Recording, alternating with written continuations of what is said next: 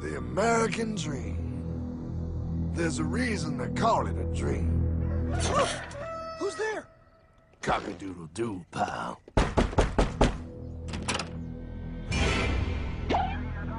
No, no, no, no, no! I don't have any more money! My job sucks right now, please! I'll have more money next month! You can't take my house! Is that your signature? Oh, okay, well, just help me work something out, okay? I mean, you said I'm a good credit guy, right? I mean, hey, wait! My dad is in there! No, don't take my dream!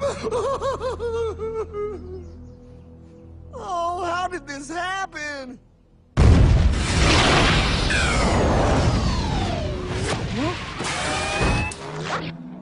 Hardman? Is that you? It's been a long time since the 4th grade.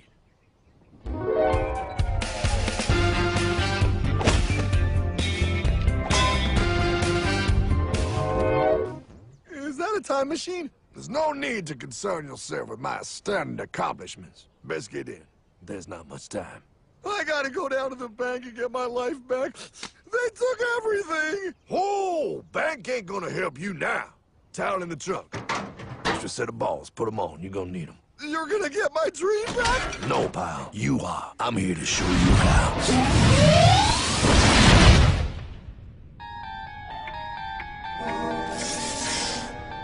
Submitted for your approval. 1. First National Bank. What is a bank, you ask? A curious place where both space, time, and irony exist. And yet, don't. Are you gonna be doing that the whole time? Pay attention, pile. Exhibit A. Those who have come to deposit and safely store their earned monies. Exhibit B. Those who need to borrow said money for purposes unknown. Hey! That's me! Ergo, Exhibit C. The bank only has so much money in the vault to lend out to people such as you. Hey! Hey, that's the guy! He took my house! Really screwing my vibe here, pal. Space-time continuum. He can't hear you. Just let me narrate. Now, where was I? So you see, by the time he got to you, pile, his bank was out of money.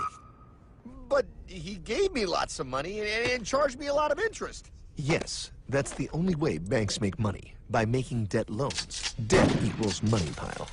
Remember that. Debt equals money. The more loans they make, the more money they make. But if they don't have any money, then where did my money come from? You're gonna want to take a step back, pile. Whoa! No way! Yes way. And that's nothing. Hey, buddy, need some money? They didn't do that! Oh, they did exactly that, pal. Remember, banks make money by making loans, by selling debt, even to bad credit risks. Yo, have some money, dude. Just sign here. Oh my gosh! They called it free money.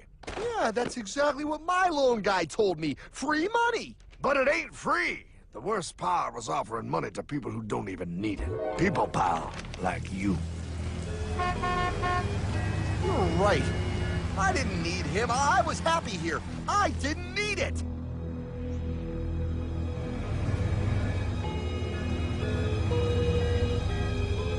Why's he sad? He's making all that money.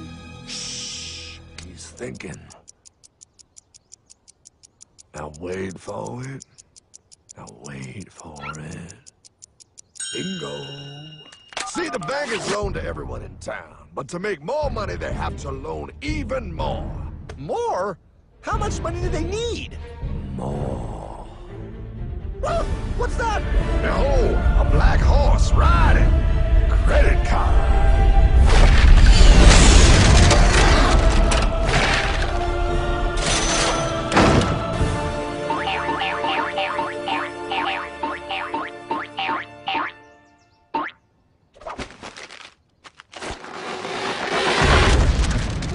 Look, I mean, it's gonna be okay. Everything's gonna be okay. What now? Now, Well, Pa, with all this money, we might as well party.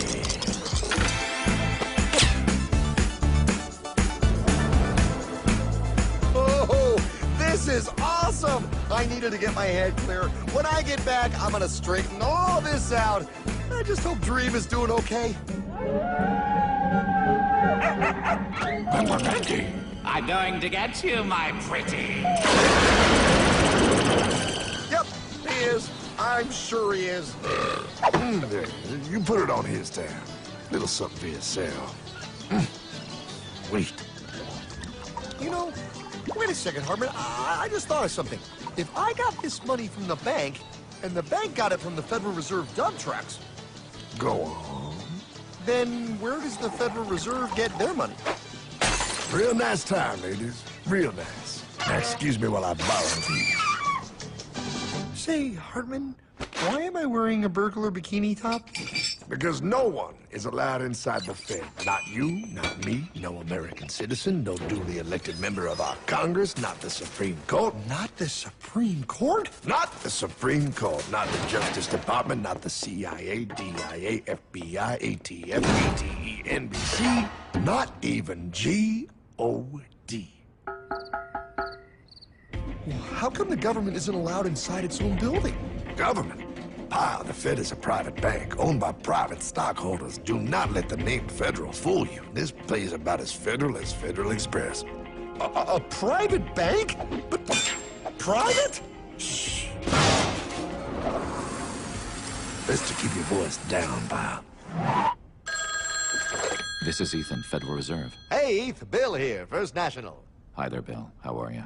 Good, good. We're running a little low on money. No problem. How much you need? Oh, how does 20 million sound? What? Excellent. We'll ship it over first thing tomorrow.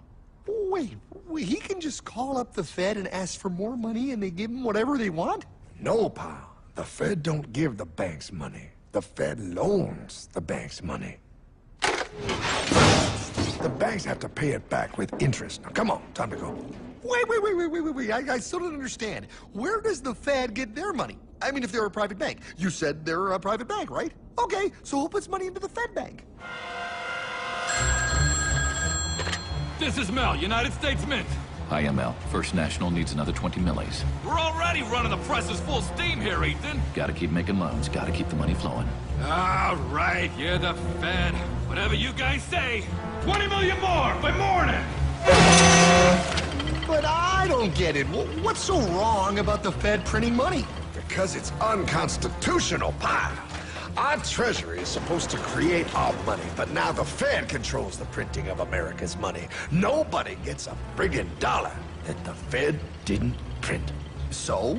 They print the money, then they loan it to the government, then they charge the government interest, then the government taxes you to pay for it. Wake up, Pa! God, I don't see what the big deal is. You know, you're right, pal. Wait a minute. Wait, I am? Yeah. I forget how effective they are at keeping you ignorant. Well, that's okay. Hey, I'm not ignorant. Do you even know what money is, Pa?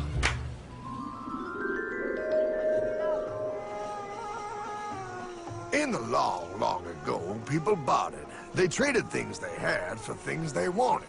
I'll trade you my raspberries for that there pot pie. I don't want your berries. Come on, pal. Sweet berries. They're not sweet. They're old, and I don't like berries. Give me that pot pie! No. As you can see, this bartering situation created some problems. Then, one day, a goldsmith walked up and said... Now, everybody thinks gold is valuable, so why doesn't everybody trade gold for things they need?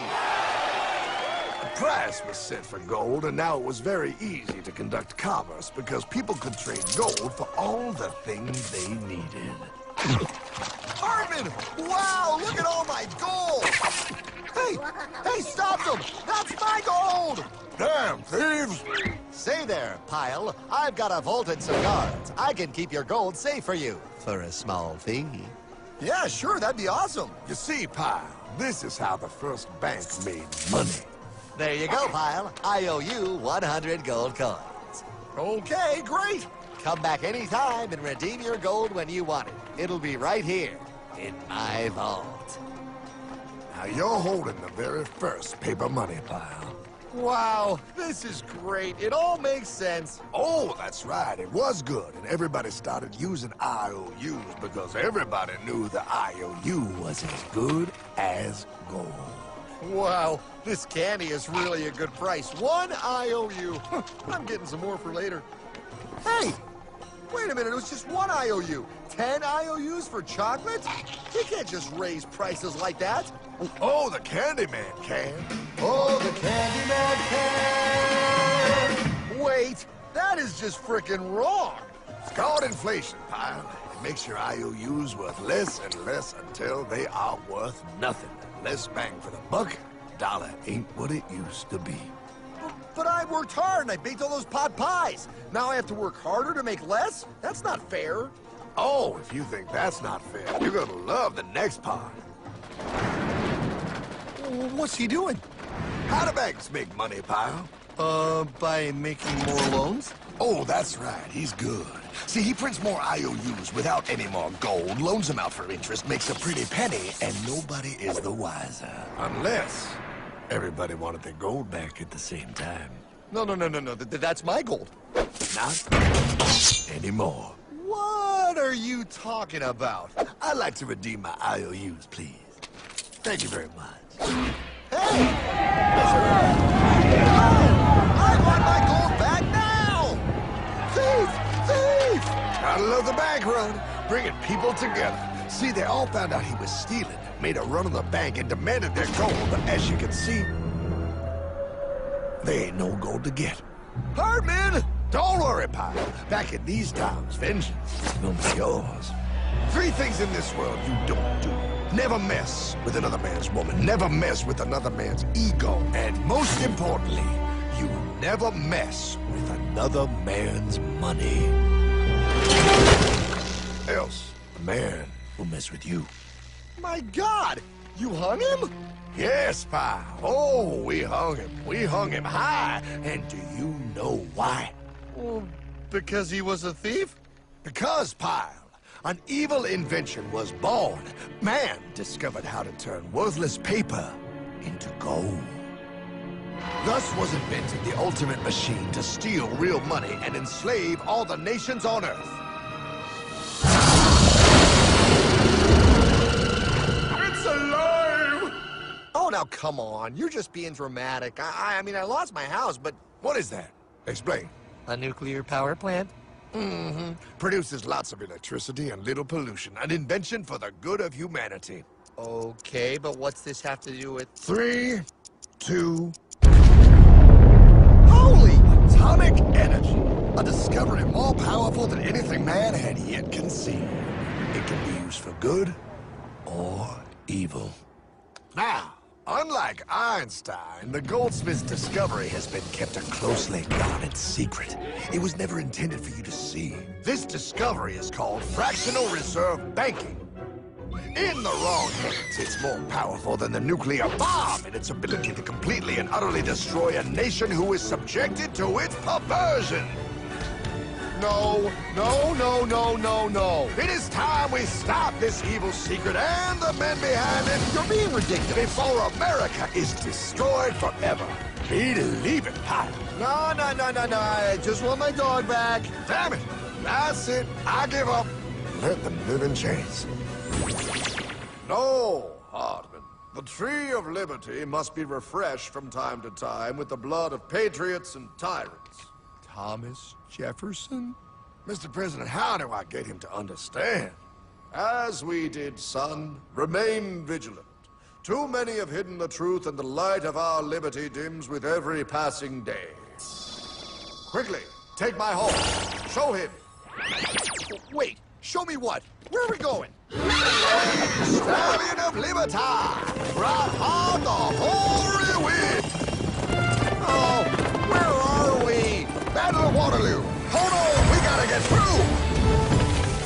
A money machine! There it is! Hey, is that the same people? Rich banker men from Germany flying under the banner of the Red Shield. They finance both sides of the war. We must hurry!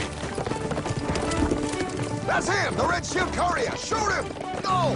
I'm not shooting anyone. Damn it, Pie. What? He beat everyone back with the news of the war and told England that Napoleon won. The Red Shield bankers in London pretended that England was doomed and started selling their English stocks. The English went into a selling frenzy to get rid of worthless English money. But the English won, right? Of course they won, but it was a trick by Red Shield.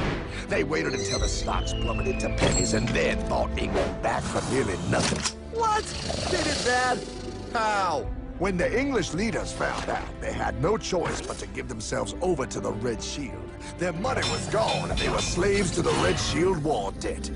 Since that time, the English have been paying their national taxes directly to the Red Shield private bankers. The people have no idea. But the bankers bragged about what they did to us, laughing at us all the way to the bank. Why, it's the best business I've ever done. If I can control a nation's wealth, I care not who makes its laws. Oh, is this what Jefferson wanted to show me? No, Look. They're in America, too? the Red Shield banks are here, Pie. Seeking a way to conquer our American dream. The dream you have, Pie. The dream of free men.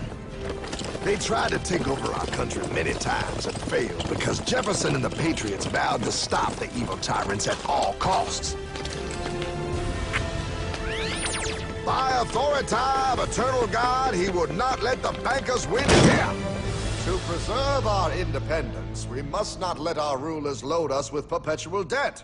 We must make our choice between economy and liberty or profusion and servitude. Wow. I place economy among the first and most important of Republican virtues, and public debt is the greatest of the dangers to be feared. It is incumbent on every generation to pay its own debts as it goes. We must have a central bank to secure this country's finances. If the American people ever allow private banks to control the issue of their money, first by inflation and then by deflation, the banks and corporations that will grow up around them will deprive the people of their property until their children will wake up homeless on the very continent their fathers conquered. Jefferson, you're mad. This country will have a central bank. Who's that? America's first Secretary of Treasury. Alexander Hamilton? Not for long. Aaron Burr, Thomas Jefferson's vice president. They didn't take too kindly to our first Sec Treasury. Sweet shot, Burr. The first attempt at a central bank only lasted 20 years and we shut it down. But the bankers tried again against Old Hickory, President Andrew Jackson. You are a den of vipers and thieves. I intend to rout you out, and by the eternal God, I will rout you out. After surviving an assassination attempt, Jackson finally defeated the bank in 1836. When asked what was the greatest accomplishment in his life, Old Hickory replied, I killed the bank. and those were his last words. I killed the bank. And with real money backed with real gold, our country experienced the greatest boom in any nation's history. Oh, it was beautiful, pal. But the bankers, greedy for more power and wealth, were concocting their most ambitious plan yet to once and for all take control of the finances of the United States. In 1910, a secret meeting was held at the J.P. Morgan estate on Jekyll Island off the coast of Georgia. This meeting was so secretive, so concealed from government and public knowledge that the 10 attendees used code names. I am clearly the richest man, so I should be the one to run the super-secret central bank. I own all the oil in America. I'm clearly richer than you will ever be, hula girl. I should run the super-secret central bank. You're nothing compared to me, lube job. I shall run the secret bank. Silence! Supreme Master Leader, I didn't know you were gonna be here. I'm not. Neither are you, dumbass. Oh, yeah, right. He's so smart. None of you shall run the bank. We have failed in the past because of openness. This time, the key to success is secrecy. The people must believe that they run the bank. Yes, brilliant! A sneak attack. What's the plan? We first create panic, then we show them the solution. With our man in office and well-planned timing, we will have our central bank. And so the people think it is theirs. We shall christen it Federal. The Federal Reserve.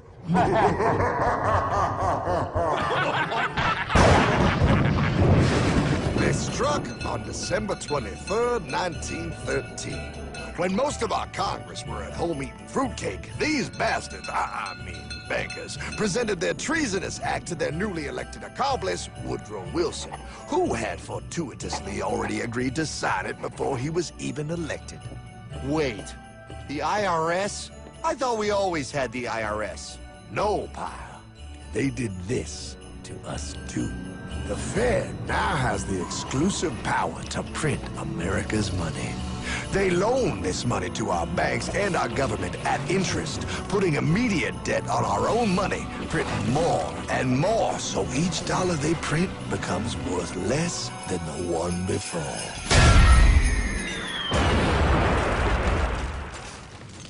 Merry Christmas. What in the hell is that? That, pal, is how our government now must pay back these debts to the Fed. Your taxes do not go to your government. They don't? It's the greatest theft in human history. But, oh, okay, I mean, I sort of get what you're saying, but it's all so confusing. And really, Hartman, I don't see how it affects me at all. If I had more money, none of this would have happened. Hartman?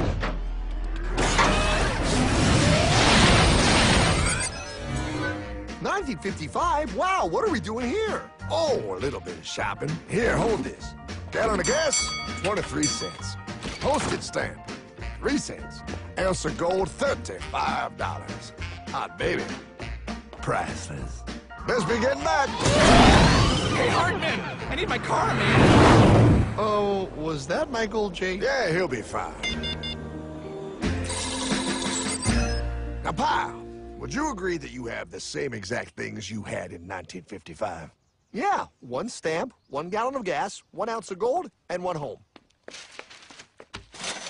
Wow, we just made a lot of money. Hey! Gotta pay your taxes. Bet it's nice to have made all that money. Wait, that isn't fair. Now I actually have less money. I can't even go buy the things I just sold. The IRS and the Fed's inflation work together, pal. They aren't just taxing gain, they are taxing their inflation. You are no richer than you were in 1955. Now, does that sound fair or American to you? Yeah, but I mean, who doesn't hate taxes? I hate the IRS anyway. Pal, the higher they make the inflation, the more your money they take. It's thievery. You're not paying taxes on any more. You are paying taxes on the same. And now, you have less. They take our property away right in front of our eyes, just like Thomas Jefferson said they would. What's that? Oh, they found us! Quick, a sword! What sword? We don't need your banking machine! I'll condemn you to die, damn it! Die! Pile! The lanky bogey on my 9! Take him at his knees!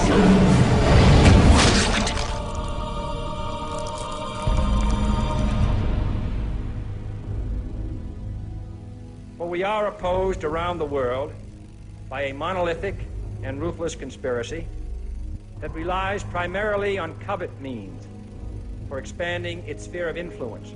What's happening? Where am I? I believe perhaps you understand now, pal, but you are afraid. JFK. Hartman, what does this have to do with my house and my dog?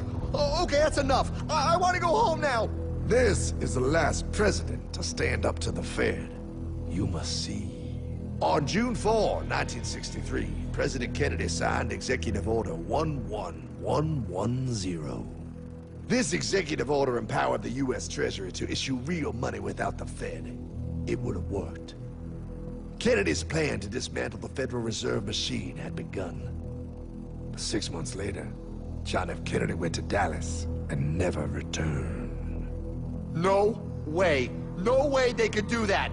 The new president, Lyndon Johnson, threw out Kennedy's order. Since JFK, no president has dared confront the secret powers behind the Federal Reserve. They consolidate bigger and bigger banks, print more and more money, accountable to no one, decimating our nation's wealth for the benefit of a few. Why? Why do this? If they hurt us, it hurts the global bankers too. No, pal. They are protected. They are too big to fail. But I'm not. Those sons of bitches! Sons of bitches all.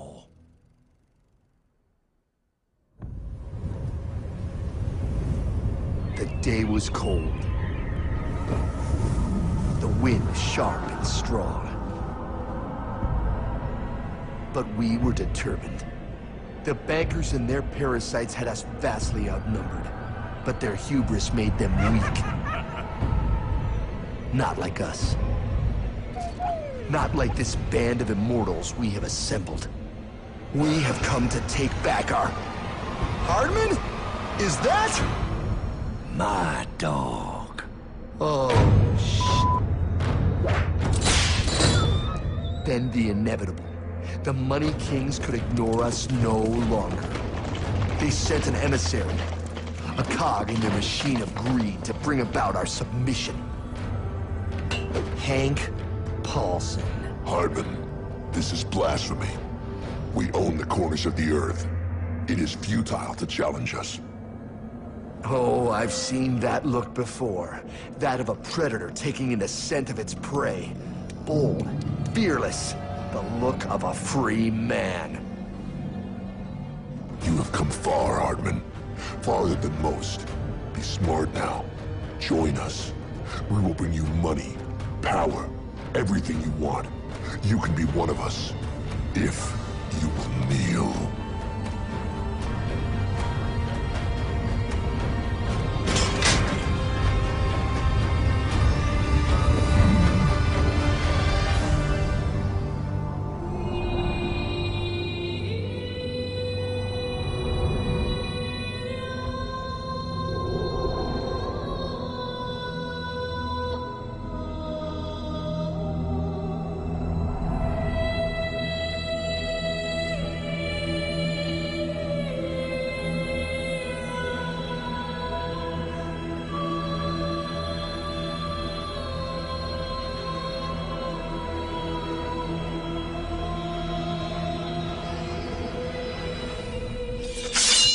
Madman.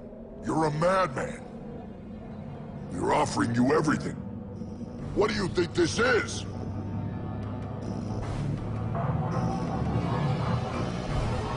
This is America!